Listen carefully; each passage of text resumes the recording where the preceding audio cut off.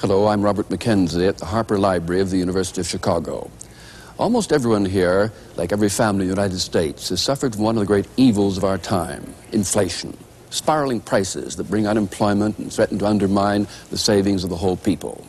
Well, now, we've all agonized about this problem. Milton Friedman has spent many years analyzing it, and he's convinced he understands the cure, as you'll see in this film.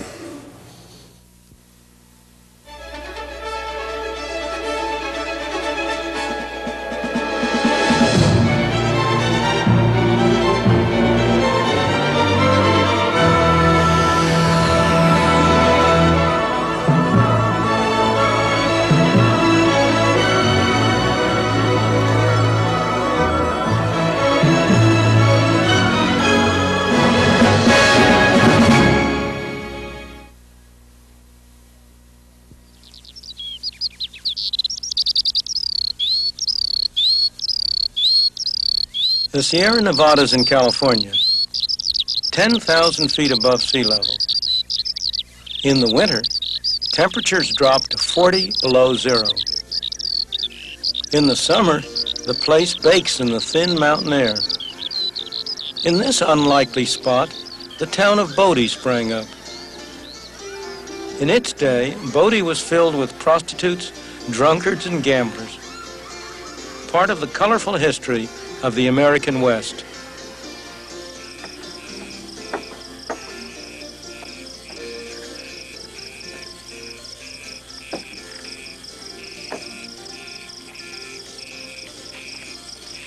A century ago, this was a town of 10,000 people. What brought them here? Gold. If this were real gold, people would be scrambling for it. A series of gold strikes throughout the West brought people from all over the world, all kinds of people. They came here for one purpose and one purpose only, to strike it rich, quick. But in the process, they built towns, cities, in places where nobody would otherwise have dreamed of building a city. Gold built these cities, and when the gold was exhausted, the cities collapsed and became ghost towns. Many of the people who came here ended up the way they began, broke and unhappy. But a few struck it rich. For them, gold was real wealth. But was it for the world as a whole? People couldn't eat the gold. They couldn't wear the gold. They couldn't live in houses made of gold. Because there was more gold, they had to pay a little more gold to buy goods and services. The prices of things in terms of gold went up. At tremendous cost, at sacrifice of lives, people dug gold out of the bowels of the earth. What happened to that gold? Eventually, at long last, it was transported to distant places, only to be buried again under the ground. This time, in the vaults of banks throughout the world.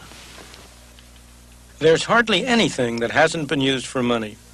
Rock salt in Ethiopia, brass rings in West Africa, cowrie shells in Uganda. Even a toy cannon, anything can be used as money. Crocodile money in Malaysia, absurd, isn't it? That beleaguered minority of the population that still smokes may recognize this stuff as the raw material from which their cigarettes are made. But in the early days of the colonies, long before the United States was established, this was money. It was a common money of Virginia, Maryland, and the Carolinas. It was used for all sorts of things. The legislature voted that it could be used legally to pay taxes. It was used to buy food, clothing, and housing. Indeed, one of the most interesting sights was to see the husky young fellows at that time lug 100 pounds of it down to the docks to pay the costs of the passage of the beauteous young ladies who had come over from England to be their brides. Now, you know how money is. There's a tendency for it to grow, for more and more of it to be produced, and that's what happened with this tobacco. As more tobacco was produced, there was more money, and as always when there's more money, prices went up, inflation. Indeed, at the very end of the process, prices were 40 times as high in terms of tobacco as they had been at the beginning of the process.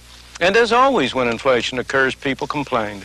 And as always, the legislature tried to do something. And as always, to very little avail. They prohibited certain classes of people from growing tobacco. They tried to reduce the total amount of tobacco grown. They required people to destroy part of their tobacco. But it did no good. Finally, many people took it into their own hands, and they went around destroying other people's tobacco fields. That was too much. And they passed a law making it a capital offense, punishable by death, to destroy somebody else's tobacco.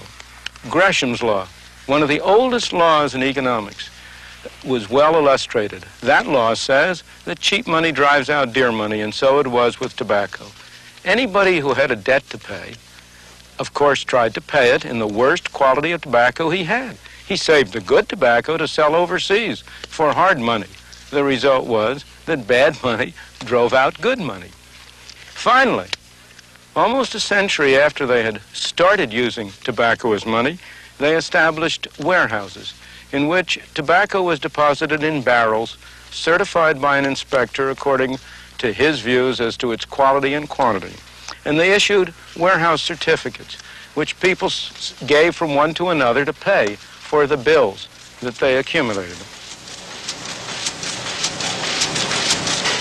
These pieces of green printed paper are today's counterparts of those tobacco certificates, except that they bear no relation to any commodity. In this program, I want to take you to Britain to see how inflation weakens the social fabric of society. Then, to Tokyo, where the Japanese had the courage to cure inflation. To Berlin, where there's a lesson to be learned from the West Germans in how so-called cures are often worse than the disease. And to Washington, where our government keeps these machines working overtime. And I'm going to show you how inflation can be cured.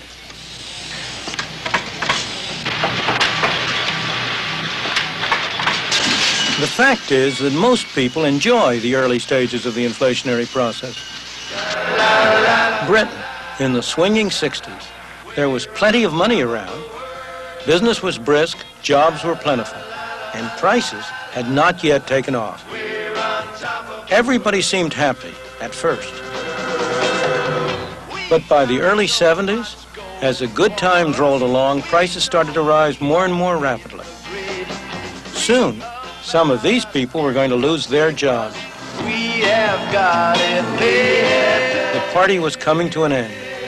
Sha-la-la-la-la-la-la-la.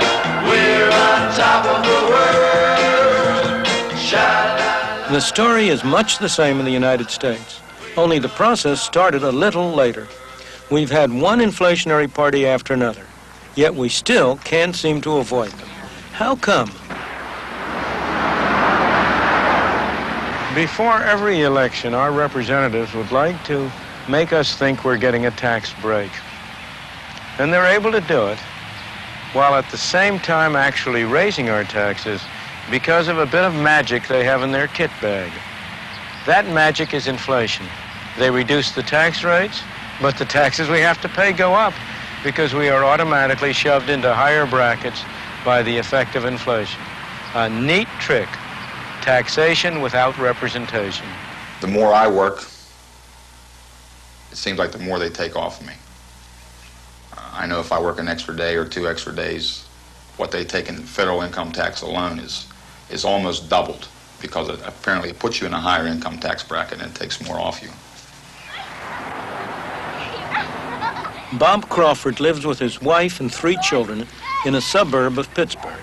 They're a fairly average American family. Don't slam the door, Daphne. Okay. All right. What are you doing? Making your favorite dish. No. We went to the Crawfords' home after he'd spent a couple of days working out his federal and state income taxes for the year. For our benefit, he tried to estimate all the other taxes he had paid as well. In the end, though, he didn't discover much that will surprise anybody. Inflation is going up. Everything's getting more expensive. No matter what you do, as soon as you walk out of the house, everything's going up. Your gas bills keep going up, electric bills, your gasoline, You could name 1,000 things that are going up, but just everything's going sky high. Your food. My wife goes to the grocery store. We used to live on, say, $60 or $50 every 2 weeks just for our basic food. Now it's $80 or $90 every 2 weeks. Things are just, they're going out of sight as far as expense to live on. Like I say, it's getting tough, and it seems like every month it gets worse and worse. And I don't know where it's going to end. At the end of the day, I've spent nearly $6,000 of my earnings on taxes. That leaves me with a total of $12,000 to live on. That might seem like a lot of money, but 5, 6 years ago, I was earning $12,000. How does taxation without representation really affect how much the Crawford family has left to spend after it's paid its income taxes? Well, in 1972, Bob Crawford earned $12,000. Some of that income was not subject to income tax. After paying income tax on the rest, he had this much left to spend. 6 years later, he was earning $18,000 a year. By 1978, the amount free from tax was larger, but he was now in a higher tax bracket, so his taxes went up by a larger percentage than his income. However, those dollars weren't worth anything like as much. Even his wages, let alone his income after taxes, hadn't kept up with inflation. His buying power was lower than before. That is taxation without representation in practice. We had a number of you brothers that are sitting here today that were with us on that committee, and I'd like to tell you one of the things... There are many traditional scapegoats blamed for inflation. How often have you heard inflation blamed on labor unions for pushing up wages? Workers, of course, don't agree. But fellas, this is not true. This is a subterfuge. This is a myth. Your wage rates are not creating inflation. And he's right. Higher wages are mostly a result of inflation rather than a cause of it. Economists in this country...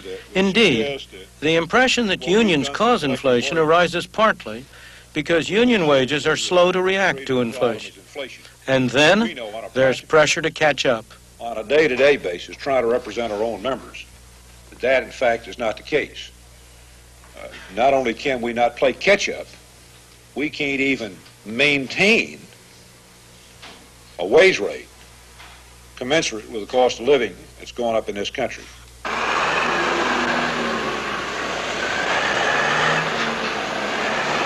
Another scapegoat for inflation is the cost of goods coming from abroad. Inflation, we're told, is imported.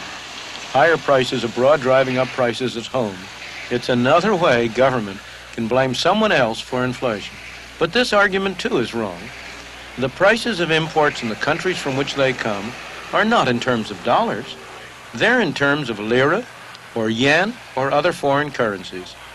What happens to their prices in dollars depends on exchange rates, which in turn reflect inflation in the United States. Since 1973, some governments have had a field day blaming the Arabs for inflation.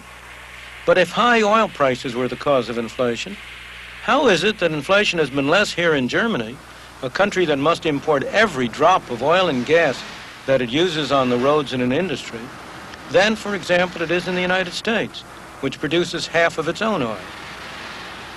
Japan has no oil of its own at all. Yet at the very time that the Arabs were quadrupling oil prices, the Japanese people were bringing inflation down from 30 to less than 5% a year.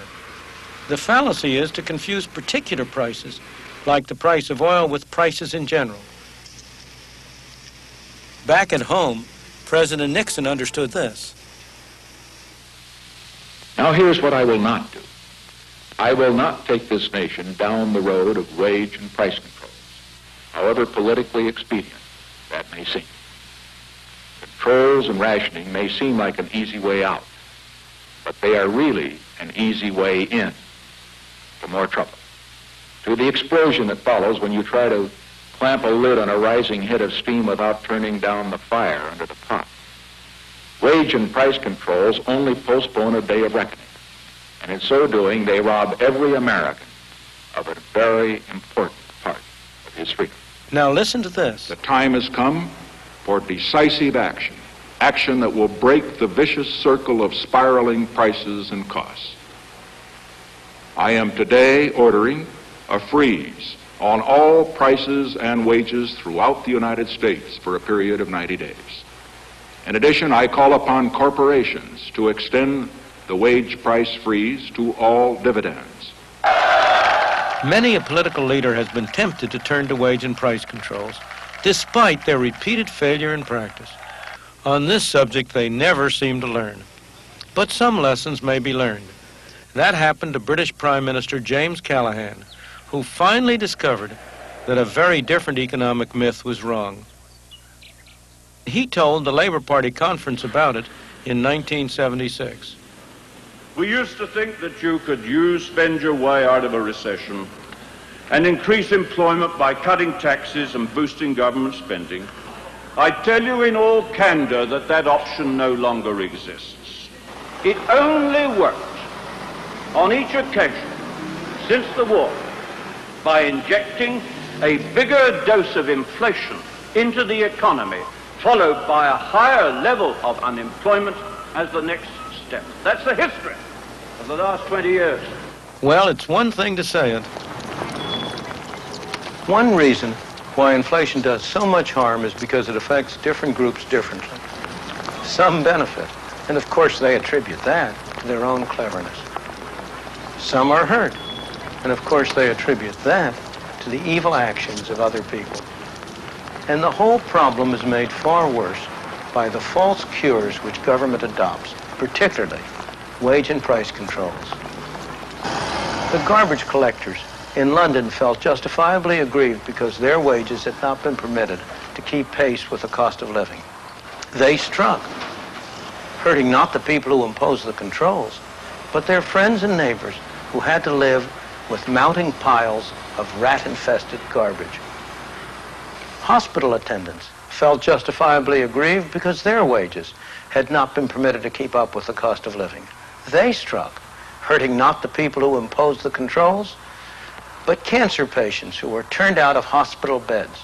The attendants behaved as a group in a way they never would have behaved as individuals. One group is set against another group.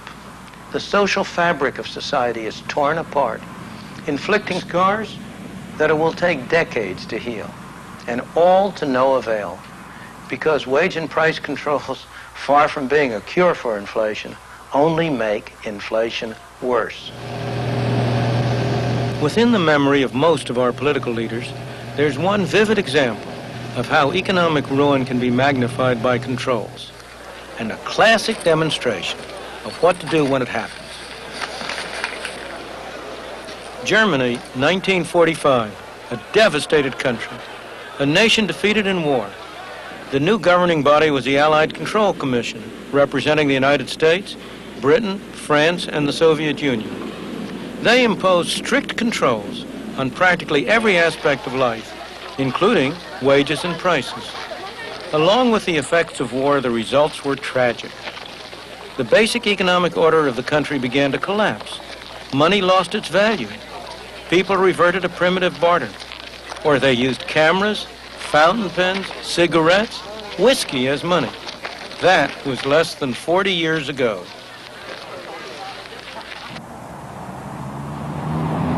This is Germany as we know it today, transformed into a place a lot of people would like to live in.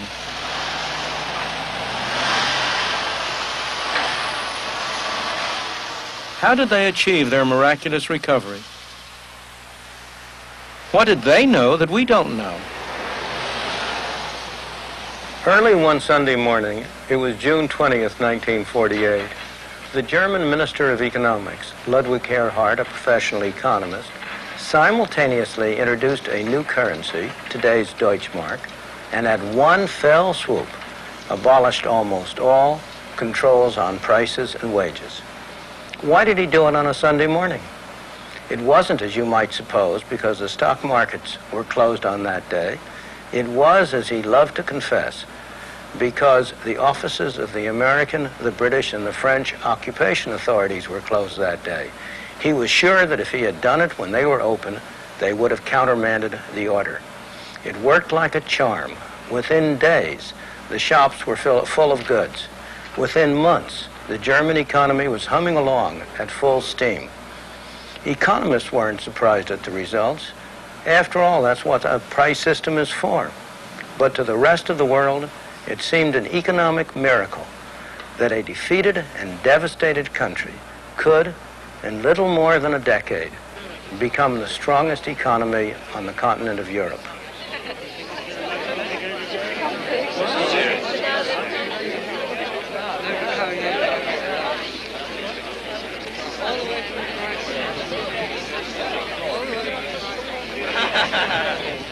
In a sense, this city, West Berlin, is something of a unique economic test tube, set as it is deep in communist East Germany.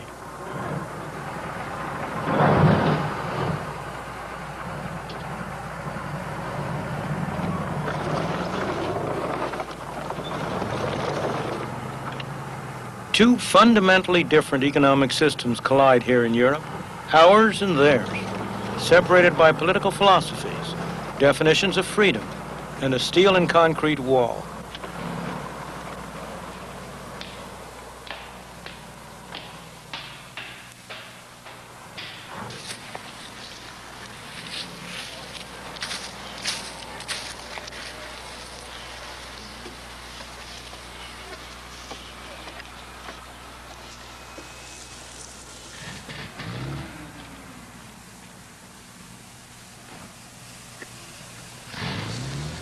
To digress from inflation, economic freedom does not stand alone. It's part of a wider order. I wanted to show you how much difference it makes by letting you see how the people live on the other side of that Berlin Wall. But the East German authorities wouldn't let us. The people over there speak the same language as the people over here. They have the same culture. They have the same forebears. They are the same people. Yet you don't need me to tell you how differently they live. There is one simple explanation. The political system over there cannot tolerate economic freedom. The political system over here could not exist without it. But political freedom cannot be preserved unless inflation is kept in bounds. That's the responsibility of government, which has a monopoly over places like this. The reason we have inflation in the United States, or for that matter anywhere in the world, is because these pieces of paper and the accompanying book entries, or their counterparts in other nations, are growing more rapidly than the quantity of goods and services produced. The truth is, inflation is made in one place and one place only, here in Washington. This is the only place where there are presses like this that turn out these pieces of paper we call money. This is a place where the power resides to determine how rapidly the amount of money shall increase.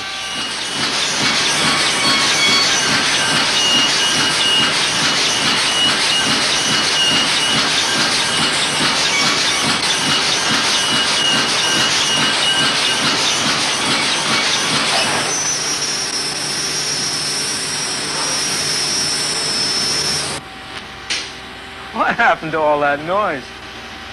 That's what would happen to inflation if we stopped letting the amount of money grow so rapidly. This is not a new idea. It's not a new cure. It's not a new problem. It's happened over and over again in history. Sometimes inflation has been cured this way on purpose. Sometimes it's happened by accident. During the Civil War, the North, late in the Civil War, overran the place in the South where the printing presses were setting up, where the pieces of paper were being turned out. Prior to that point, the South had had a very rapid inflation. If my memory serves me right, something like 4% a month. It took the Confederacy something over 2 weeks to find a new place where they could set up their printing presses and start them going again. During that 2-week period, inflation came to a halt. After the 2-week period, when the presses started running again, inflation started up again. It's that clear, that straightforward. More recently, there's another dramatic example of the only effective way to deal with rampant inflation. In 1973, Japanese housewives going to market were faced with an unpleasant fact. The cash in their purses seemed to be losing its value. Prices were starting to soar as the awful story of inflation began to unfold once again. The Japanese government knew what to do. What's more, they were prepared to do it. When it was all over, economists were able to record precisely what had happened. In 1971, the quantity of money started to grow more rapidly. As always happens, inflation wasn't affected for a time. But by late 1972, it started to respond. In early 73, the government reacted. It started to cut monetary growth, but inflation continued to soar for a time. The delayed reaction made 1973 a very tough year of recession. Inflation tumbled only when the government demonstrated its determination to keep monetary growth in check. It took 5 years to squeeze inflation out of the system. Japan had attained relative stability. Unfortunately, there's no way to avoid the difficult road the Japanese had to follow before they could have both low inflation and a healthy economy. First, they had to live through a recession until slow monetary growth had its delayed effect on inflation. Inflation is just like alcoholism. In both cases, when you start drinking or when you start printing too much money, the good effects come first. The bad effects only come later. That's why, in both cases, there's a strong temptation to overdo it, to drink too much and to print too much money. When it comes to the cure, it's the other way around. When you stop drinking or when you stop printing money, the bad effects come first and the good effects only come later. That's why it's so hard to persist with the cure. In the United States, 4 times in the 20 years after 1957, we undertook the cure. But each time, we lacked the will to continue. As a result, we had all the bad effects and none of the good effects. Japan, on the other hand, by sticking to a policy of slowing down the printing presses for 5 years, was, by 1978, able to reap all the benefits: low inflation and a recovering economy. But there's nothing special about Japan. Every country that has had the courage to persist in a policy of slow monetary growth has been able to cure inflation and at the same time achieve a healthy economy. And here at the Harper Library in the University of Chicago, our distinguished guests have their own ideas too. So let's join them now. If you can control the money supply, you can certainly cut back or control the rate of inflation. I'd have to say that that prescription is a little bit easier to write than it is to fill. I think there are some other ways to do it, and I would relate the money supply. I think inflation is a measure of the relationship between money and the goods and services that money is meant to cover. And so if you can stimulate the production of goods and services, it's helpful. It's a little tougher to control the money supply, although I think it can be done, than just saying that you should control it, because we've had the growth of credit cards, which is a form of money created, in effect, by the free enterprise system. It isn't all just printed in Washington. But that may sound too defensive. I think he was right in saying it was that the inflation is Washington-based. Mr. Martin, nobody's been in the firing line longer than you, 17 years head of the Fed.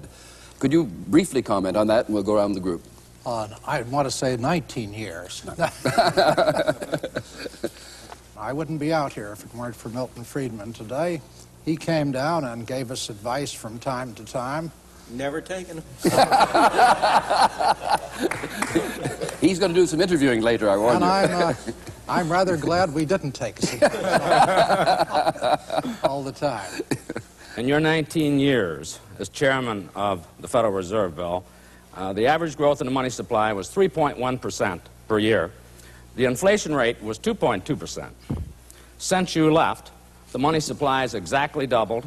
The inflation rate is average over 7%. And of course, in recent times, the money supply has been growing in double-digit territory, as has our inflation rate.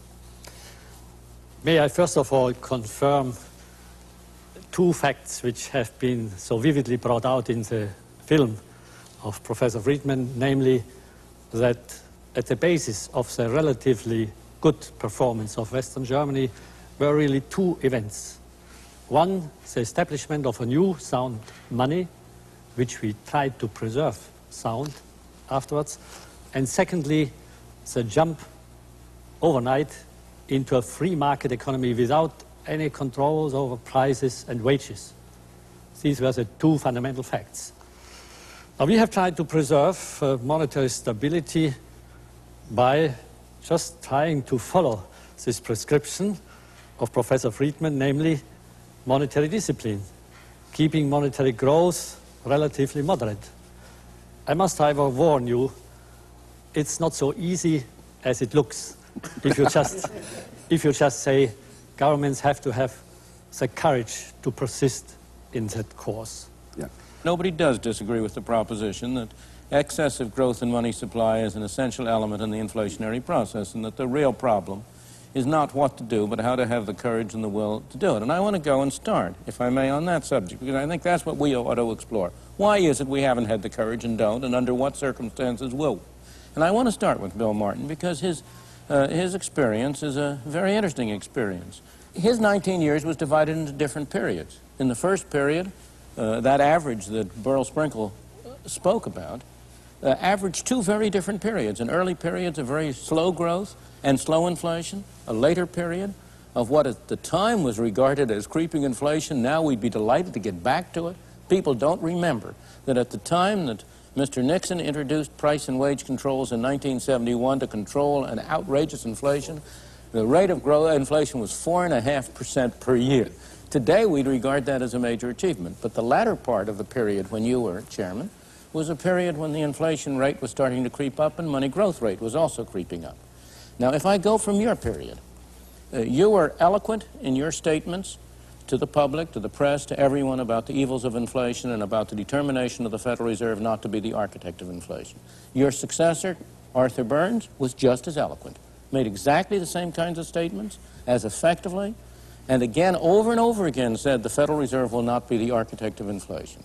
His successor, Mr. G. William Miller, made the same speeches and the same statements and the same protestations. His successor, Paul Volcker, he is making the same statements. Now, my question to you is, why is it that there has been such a striking difference between the excellent pronouncements of all chairmen of the Fed? Therefore, it's not personal on you. You have a lot of company, unfortunately, for the country. Why is it that there's been such a wide diversion between the excellent pronouncements on the one hand and what I regard as a very poor performance on the other? Because monetary policy is not the only element. Fiscal policy is equally important. You're shifting the buck to the Treasury.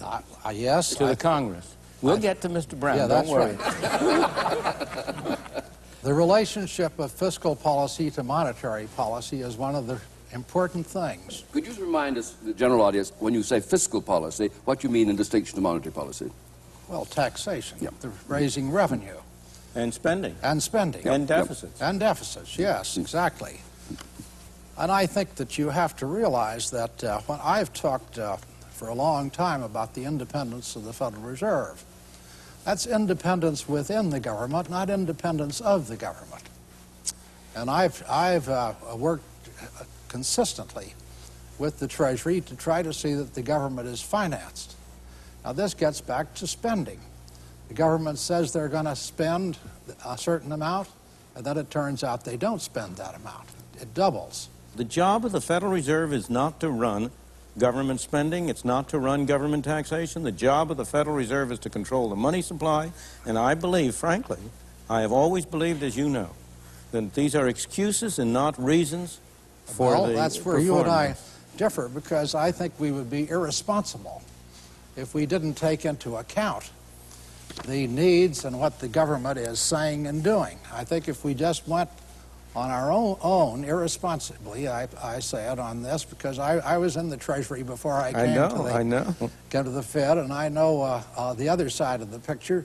I think we'd be rightly condemned by the American people and by the electorate. Every central bank in this world, including the German central bank, including the Federal Reserve System, has the technical capacity to make the money supply do over a period of 2 or 3 or 4 months, not daily, but over a period, has the technical capacity to control it. Dr. Friedman, is that right now? Cannot explain the kind of excessive money creation that has occurred in terms of the technical incapacity of the Federal Reserve System or of the German Central Bank or the Bank of England or any other central bank in the world.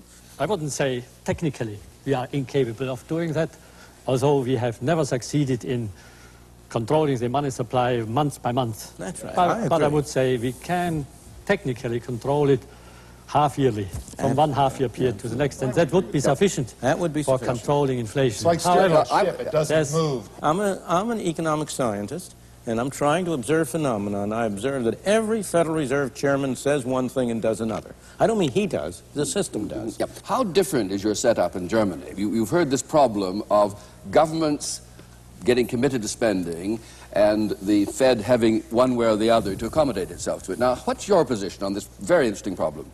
We are very independent of the government, but on the other hand, we are an advisor of the government, also on their budget deficits.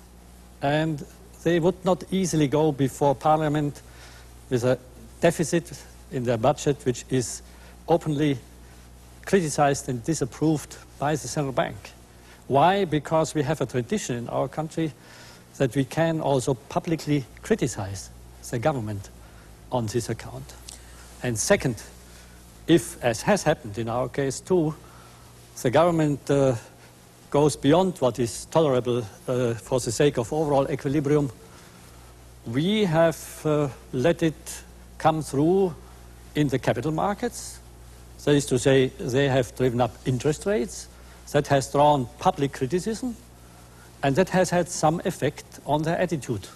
I think that's a very important point that Dr. Eminger just made, because there is not a one-to-one relationship between government deficits and what happens to the money supply at all. The pressure on the Federal Reserve comes indirectly. It comes because large government deficits, if they are financed in the general capital market, will drive up interest rates, and then we have the Wright-Patmans in Congress and their successors pressuring the Federal Reserve to enter in and finance the deficit by printing money as a way of supposedly holding down interest rates. Now, before I turn to Mr. Brown and ask him that, I just want to make one point which is very important. The Federal Reserve's activities in trying to hold down interest rates have put us in a position where we have the highest interest rates in history. It's another example of the difference between the announced intentions of a policy and the actual result. But now I want to come to Clarence Brown and ask him, shift the buck to him and put him on the hot seat for a bit. The government spending has been going up rapidly, Republican administration or Democratic administration. This is a nonpartisan issue. It doesn't matter. Right. Government deficits have been going up rapidly, Republican administration or Democratic administration. Why is it that here again you have the difference between pronouncements and performance? There is no congressman, no senator who will come out and say, I am in favor of inflation. There is not a single one who will say, I am in favor of big deficits. They'll all say, we want to balance the budget, we want to hold down spending, we want an economical government. How do you explain the difference between performance and talk on the side of Congress? Well, first, I think we have to make one point. I'm not so much with the government as I am against it. I understand. As you know, I'm a minority member of Congress. Again, I'm not directing this at you personally. I understand, of course.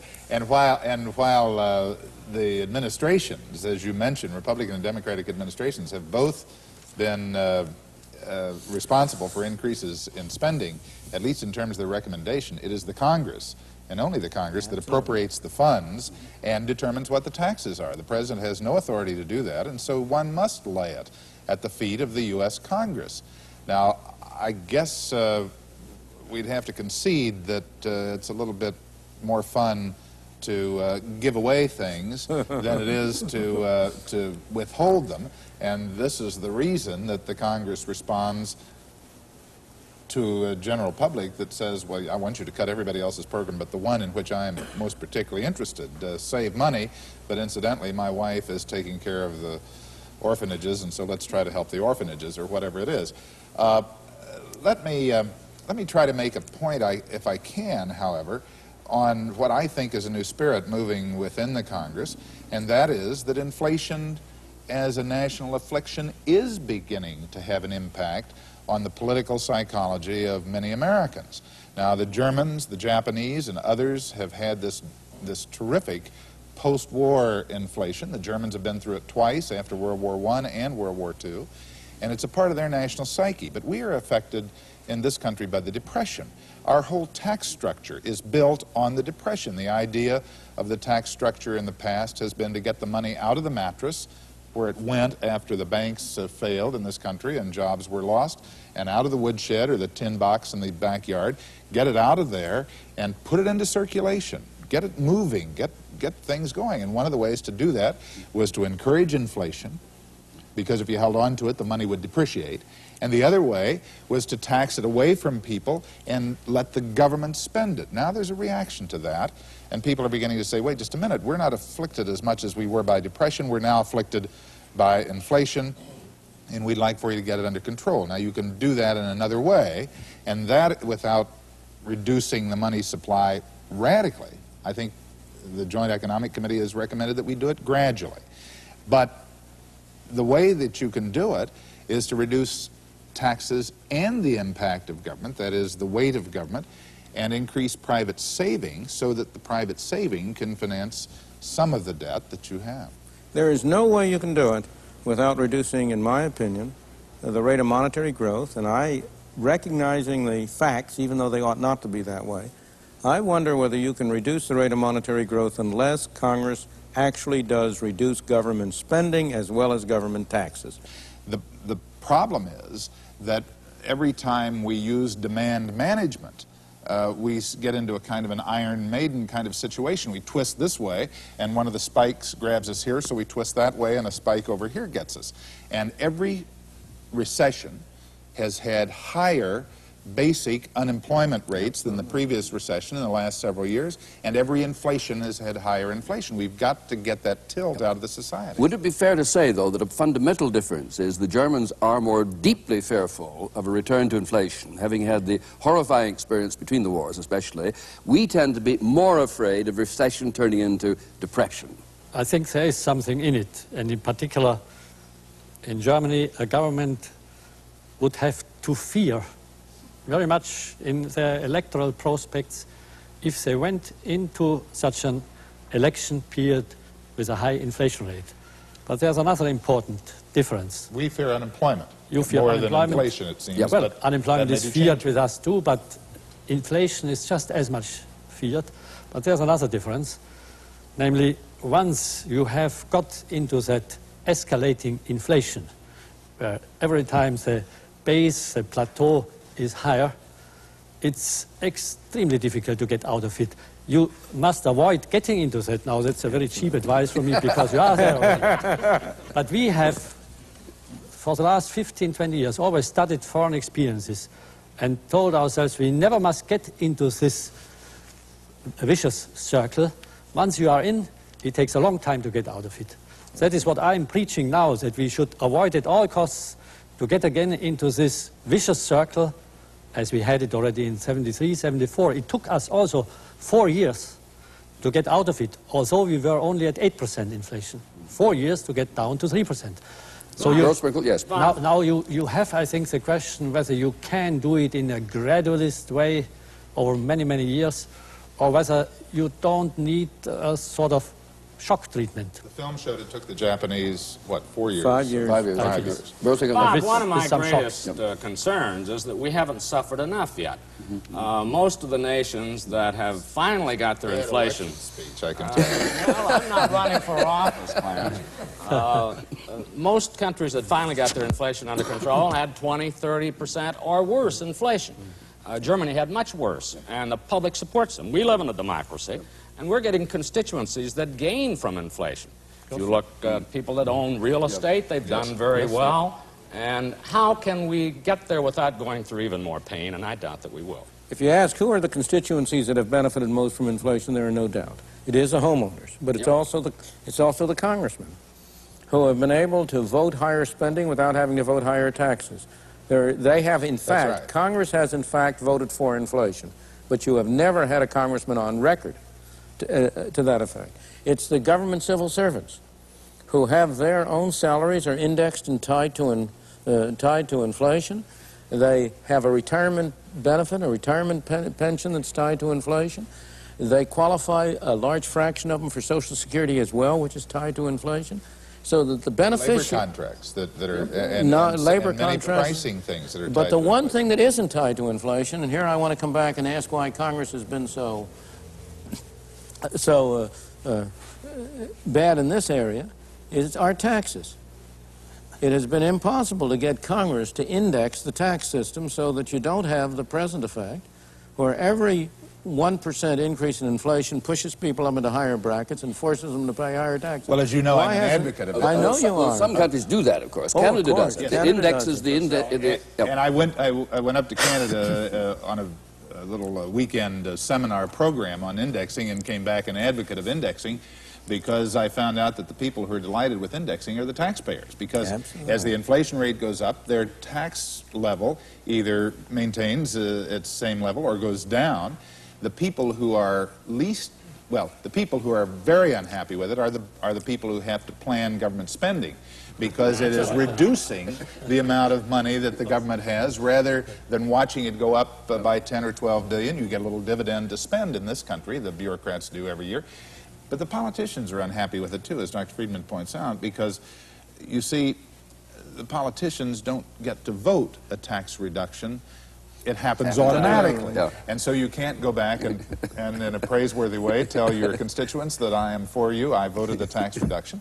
And I think we ought to be able to index the tax system so that that tax reduction is automatic, rather than have what we've had in the past, and that is an automatic increase in the taxes. And the politicians say, well, we're sorry about inflation, but you're right. Well, I want to go and make a very different point.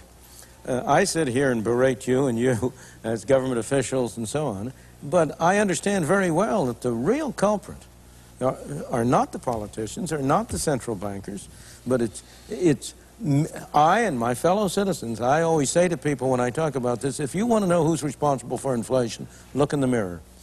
It's not because of the way you spend your money.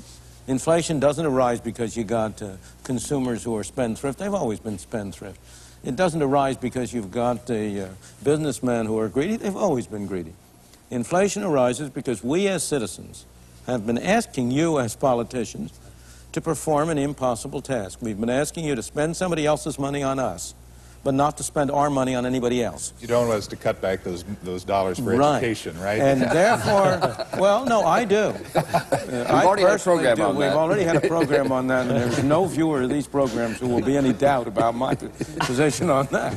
But the public at large has not, and this is where we come to the political will that Dr. Eminger quite properly talked about. It is, everybody talks against inflation, but what he means is that he wants the prices of the things he sells to go up and the prices of the things he buys to go down. But sooner or later, we come to the point where it will be politically profitable to end inflation.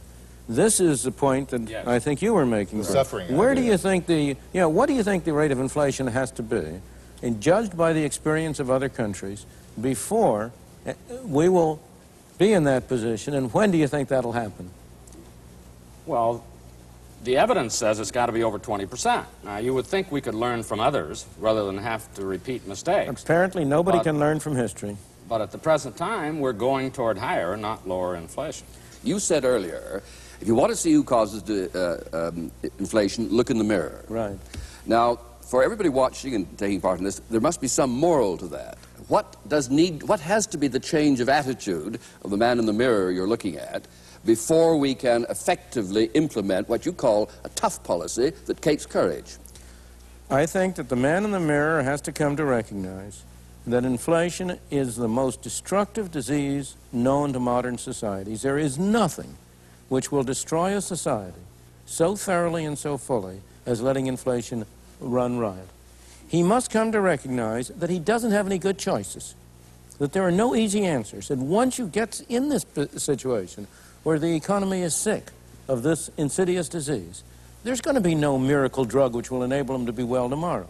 That the only choices he has, do I go through a tough period for 4 or 5 years of relatively high unemployment, relatively low growth, or do I try to push it off by taking some more of the hair of the dog that bit me and get around it now at the cost of still higher unemployment, as Clarence Brown said, later on. The only choice this country faces is whether we have temporary unemployment for a short period as a side effect of curing inflation, or whether we go into a period of still higher unemployment later on and have it to do all over again. That's the only choice we face. And when the public at large recognizes that, they will then elect people to Congress, a president to office, who is committed to less government spending and to less government printing of money. And until that happens, we will not cure inflation. So, Dr. Friedman, let me differ with you to this extent. I think it is important that at the time you are trying to get inflation out of the economy, that you also give the man in the street, the common man, the opportunity to have a little bit more of his own resources to spend. And if you can reduce his taxes at that time and then reduce government in that process, you give him his money to spend rather than having him yield up all that money to government. If you cut his taxes in a way to encourage it to putting that money into savings, you can encourage the additional savings in a private sense to finance the debt that you have to carry, and you can also encourage the stimulation of growth in the society, that is the investment into capital improvements, modernization of plant, make the U.S. more competitive with other countries, and we can try to do it without as much painful unemployment as we can get by with. Don't you think that has some merit? I am all in favor, as you know, of cutting government spending. I am all in favor of getting rid of the counterproductive government regulation that reduces productivity and disrupts investment. And if we do that, we can cut taxes some, can we not? We should. Taxes, but you are introducing a confusion that has confused the American people. And that is a confusion between spending and taxes. The real tax on the American people is not what you label taxes. It's total spending. If Congress spends $50 billion more than it takes in, if government spends $50 billion, who do you suppose pays that $50 billion? Of course. The Arab sheiks aren't paying it. Santa Claus isn't paying it. The Tooth Fairy isn't paying it. You and I, as taxpayers, are paying it indirectly through hidden taxation. And therefore, the crucial thing is to cut down total government spending from the point of view of inflation. From the point of view of productivity, some of the other measures you were talking about are far more important. But if you concede that inflation and taxes are both part and parcel of the same thing, and if you cut spending... They're not part and parcel of the same thing. If you cut spending, but you take the money from them in one way or another, the average citizen, Absolutely. To finance the growth of government. Absolutely. So if you cut back the size of government, you can cut both their inflation and their taxes. That's right. I am all in favor of that. All right. All I am saying is don't kid yourself into thinking that there is some painless way to do it. There just is not. One other way is productivity. If you can increase production, then the impact of inflation is less because you have more goods chasing. Absolutely, but you have to have a sense of proportion.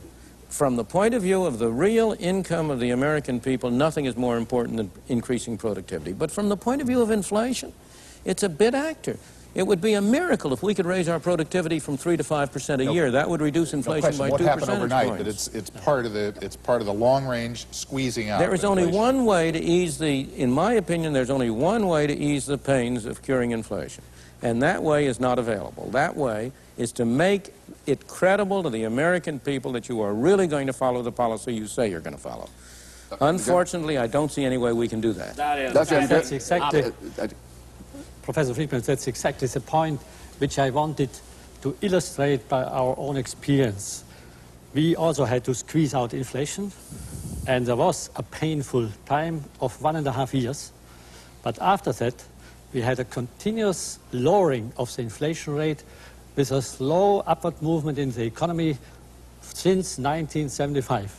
Year by year, inflation went down, and we had a moderate growth rate, which has led us now to full employment. So you can shorten this period by just this credibility.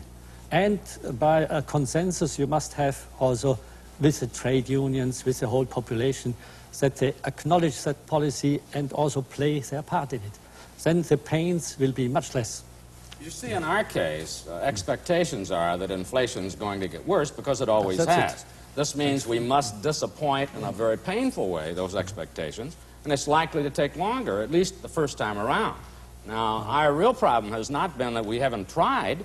We have tried and brought inflation down. Our real problem was we didn't stick to it. That's it. Then well, you have it all to do over. I would concede that psychology plays a great, perhaps even the major part.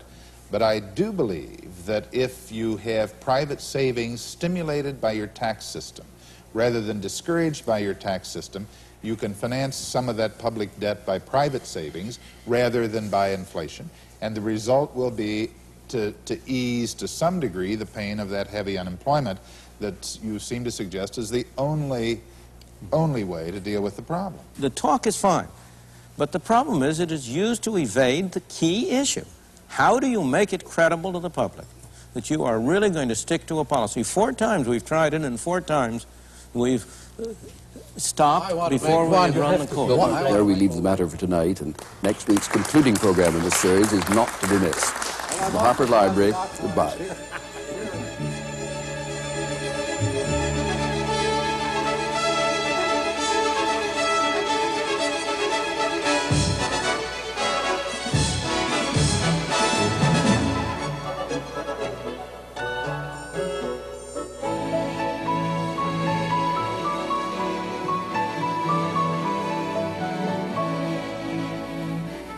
Next week, find out how power is used and abused.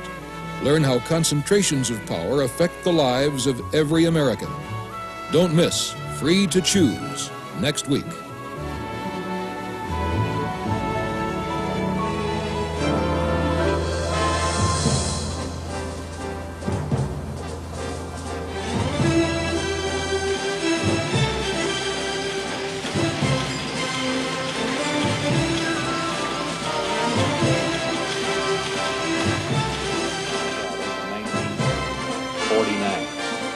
$11% of the total cost.